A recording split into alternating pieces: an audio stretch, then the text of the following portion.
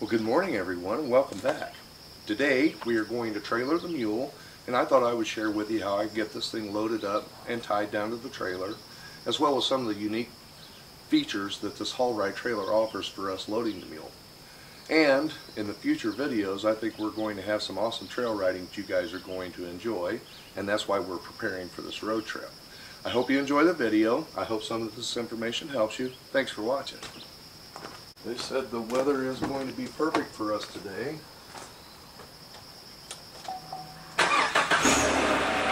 And I am looking forward to an awesome trail ride for you guys. Let's let this thing warm up a little bit.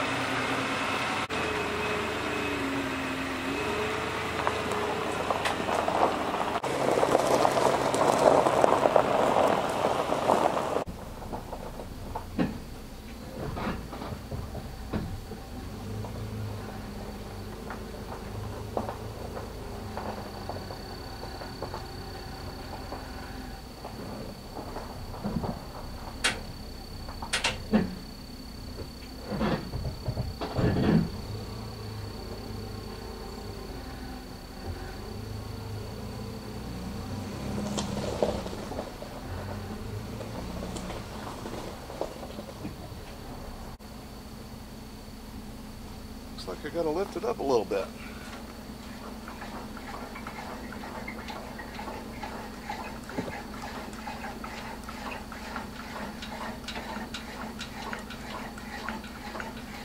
It is gorgeous out here this morning.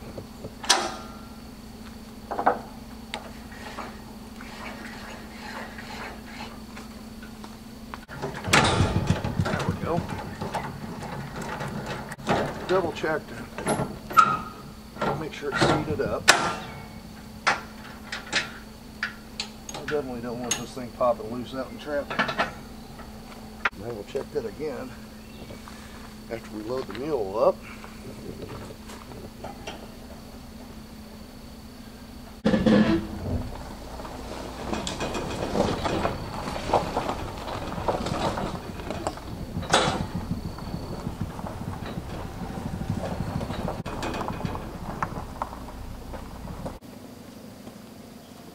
I can sweep this thing out before we leave.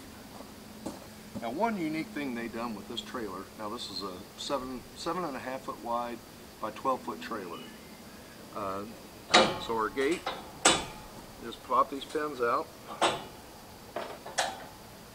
and this is one of our ramps.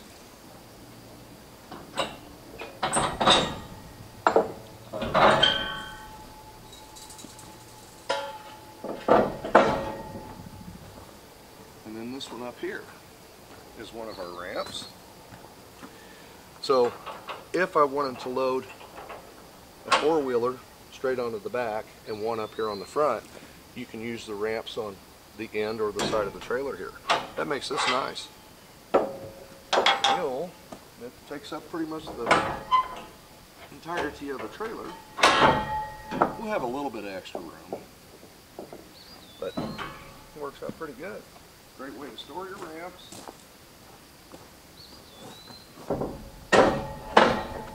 And an easy way to get it loaded up. Now, another thing about this trailer is they put this axle just about 4 feet off the back of the rear of the trailer. Now, when you get the Mule loaded up, the engine and everything is setting over the back wheels, so that actually shifts the weight to the axle of the trailer and just enough tongue weight onto the pickup truck in order to keep this thing from trying to side down the road on. They thought this trailer through. It really works well.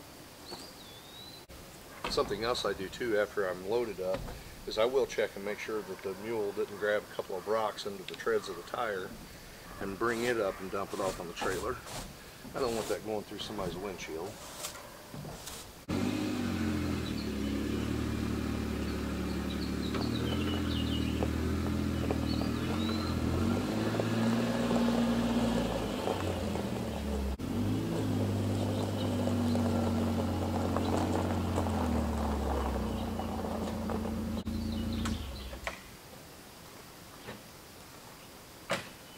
I definitely try to get as square as I can with the trailer. And And you have to keep in mind, we're loading a small vehicle here. I mean, let me scoot down the hill a little bit. This mule is heavy and wide and long.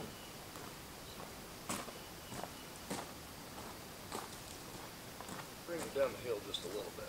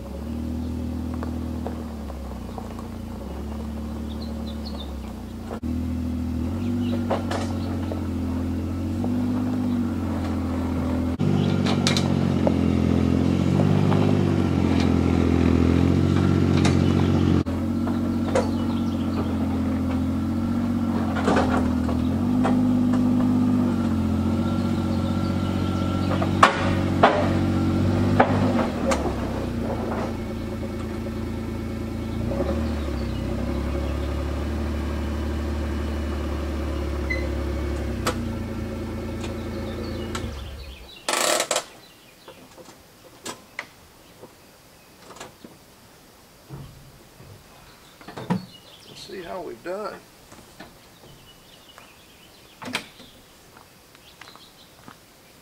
Yep, both tires are square. I could have afforded to be over this way just a little bit more, but we're sitting pretty center. Now another thing too to mention is I do keep the emergency brake applied on the truck itself because, again, this thing's heavy and it also has a lot of ground force, so as you're pushing against your vehicle, you don't want to do any damage to it if you're on a grade or something like that and really struggling to get the mule to climb up on there for you. That worked out pretty good.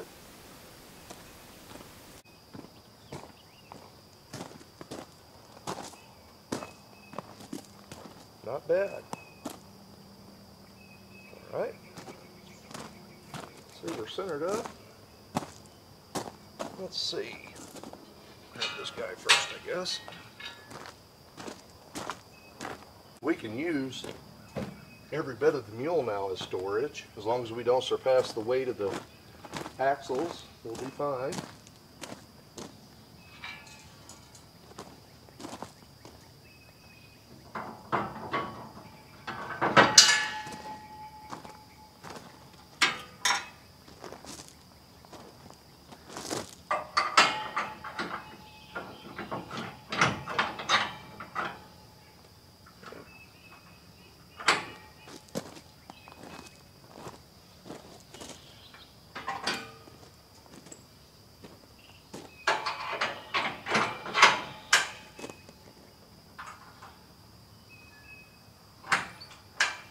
Alright, our ramps are secure.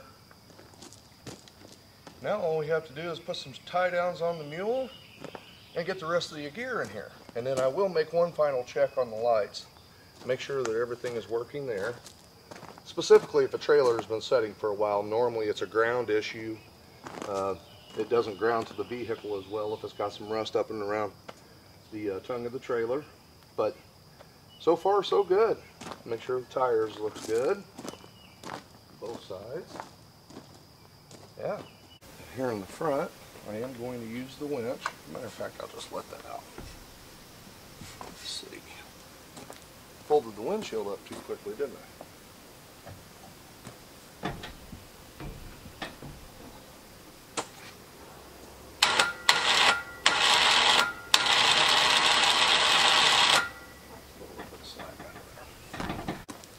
Now, if you don't have a winch, there's more than enough places to hook onto this guy to get it tied in here, and actually pulling the suspension down helps as well.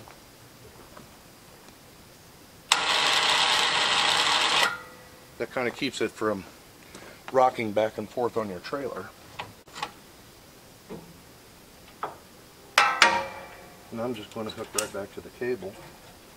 That way I can kind of keep from scarring up my trailer too much.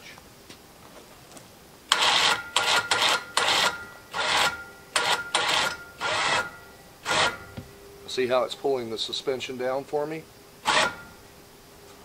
And again, that makes it more stable when we're setting up here.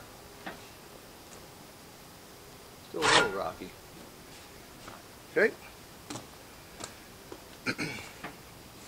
Now that's going to hold that, and that really tidied that up nice.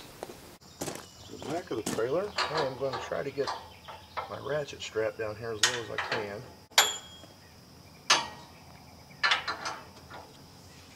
See.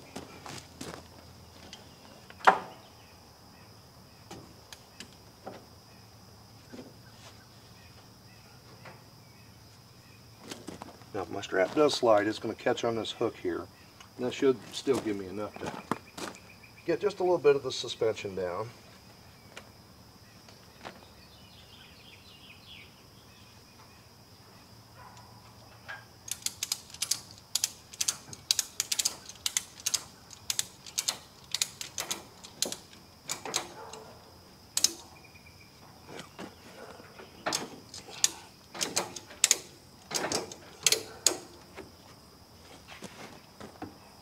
And that does take some of the bounce out of it. Which makes it ride just a little better. I think this is ready. See if I left anything in the bag. No, good there.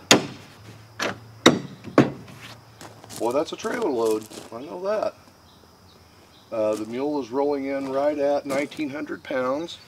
By the time we put a little bit of gear and different things like that in here, it would not take long to match what the axle on the trailer is capable of towing. So you want to be mindful of that too.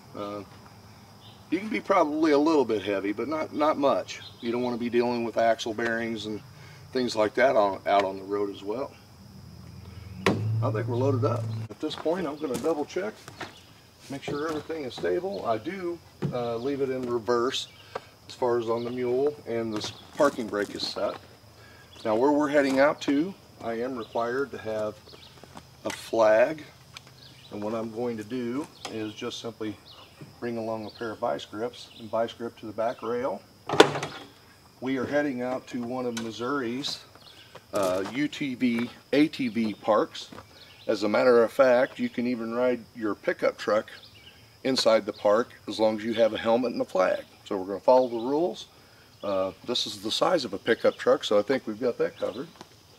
And again, I'll just stick this flag onto the back of the Mule once we get down there.